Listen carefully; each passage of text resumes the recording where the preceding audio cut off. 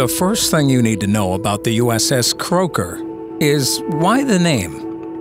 The croaker is a type of fish that makes a croaking sound like that of a frog. The U.S. Navy named all of their Gato-class submarines after varieties of fish, including grouper, bluefish, haddock, and whale. USS Croaker was constructed as one of the U.S. Navy's 77 Gato-class submarines. These were the first American mass-produced submarines created to meet the demands of missions in the Pacific theater of World War II.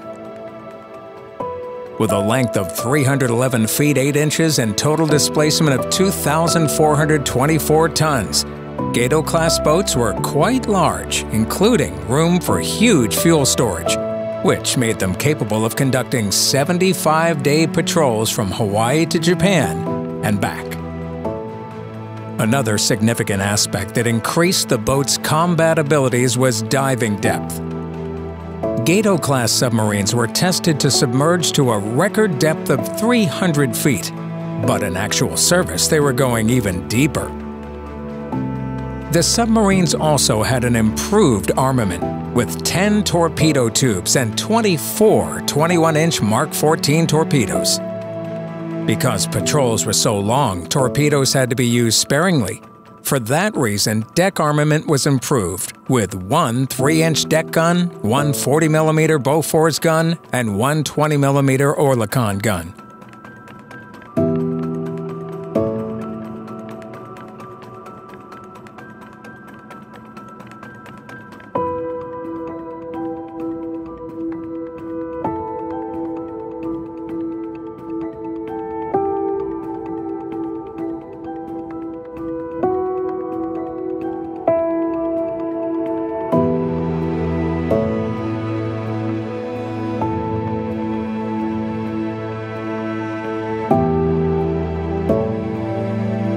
They came from many backgrounds and nationalities with many different beliefs and customs.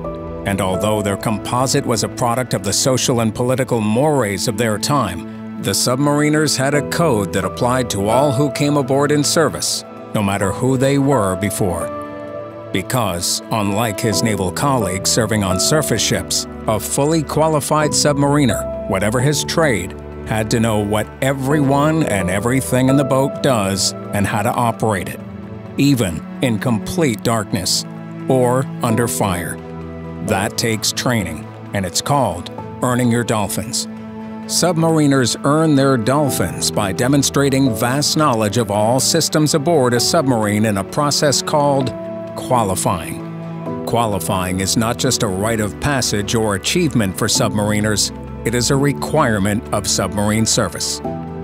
Unsurprisingly, the submarine warfare insignia is considered one of the most difficult to earn in the Navy. Even though the Gato-class boats were new, they were still cramped, oppressive, and dangerous environments. The diesel engines, even when working properly, created fumes. The batteries that were required to run the systems produced toxic gases.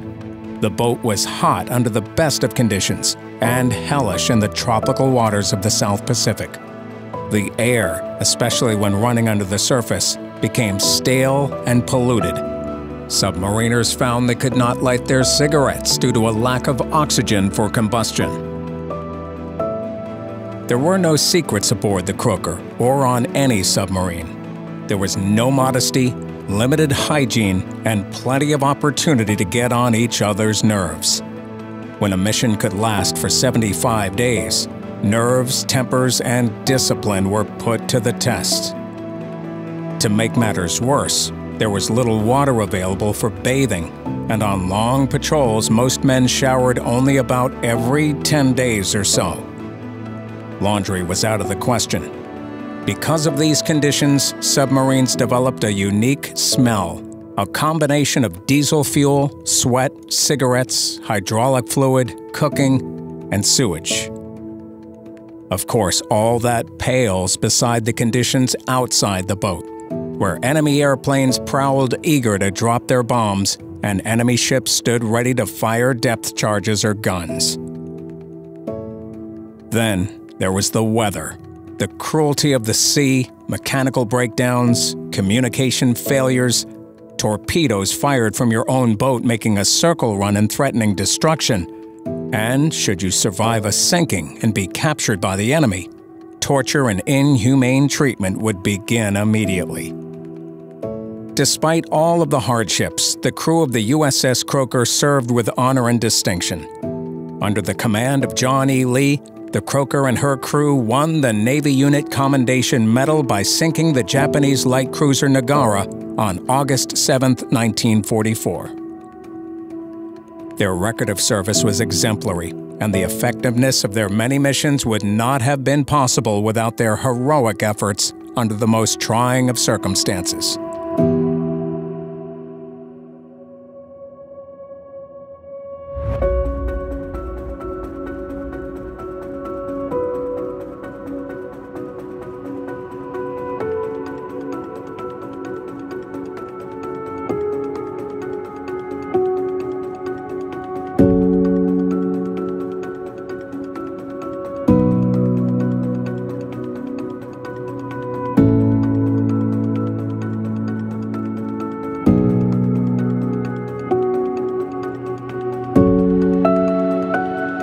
Of the 263 submarines that made war patrols in World War II, 41 were lost to enemy action, while another 11 were lost to accidents or other reasons.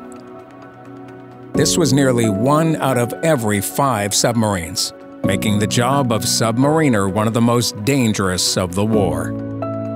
Despite the dangers, American submarines performed admirably. In the Pacific, American crews sank almost 1,400 Japanese ships of different types, totaling more than 5.5 million tons, over half of Japan's Navy and Merchant Marine. They also rescued 504 downed airmen from the sea, evacuated key individuals from danger areas, landed reconnaissance parties on enemy shores, gathered intel on enemy operations, and in a few cases, used their 5-inch deck guns to bombard enemy positions. After the war ended, the Croaker went on to serve other missions.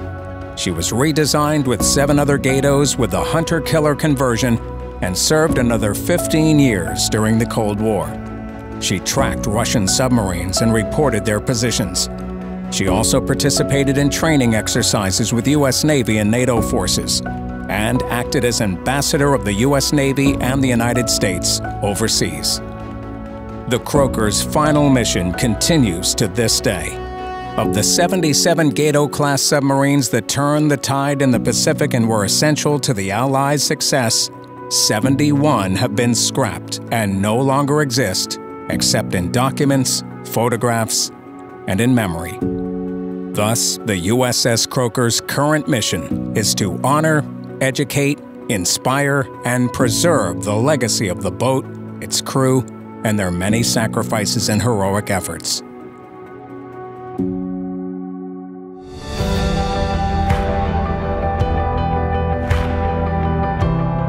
The Buffalo and Erie County Naval and Military Park encourages you to visit the memorials, examine the artifacts, listen to the stories that are being kept alive here at the park, and remember them.